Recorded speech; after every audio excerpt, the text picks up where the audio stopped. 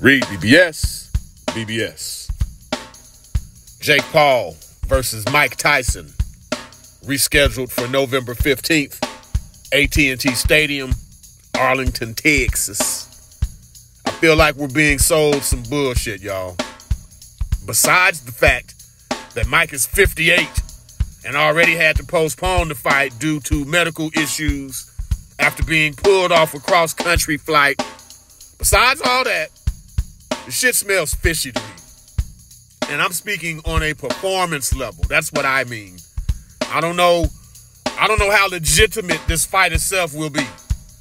Look at Mike, man. Mike's being friendly at the press conference. He's unthreatened by Jake. He's amused by Jake. Playfully pushing him and shit.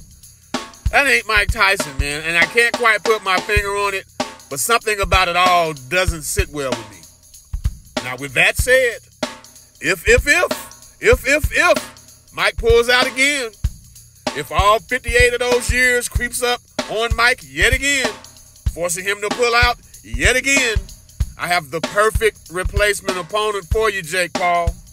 My homeboy Francisco Rodriguez, better known as Microwave. Microwave is 3 wins, 2 losses. Microwave is fighting in Mexico on August 30th, Jake. He's on his way to 4-2.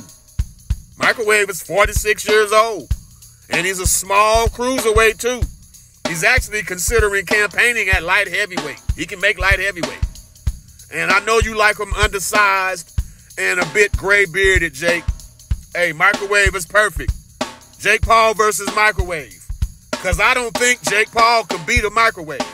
I know for a fact Jake Paul can't beat the Microwave. Tell him, Microwave. Can Jake Paul beat a Microwave? Can he beat the Microwave?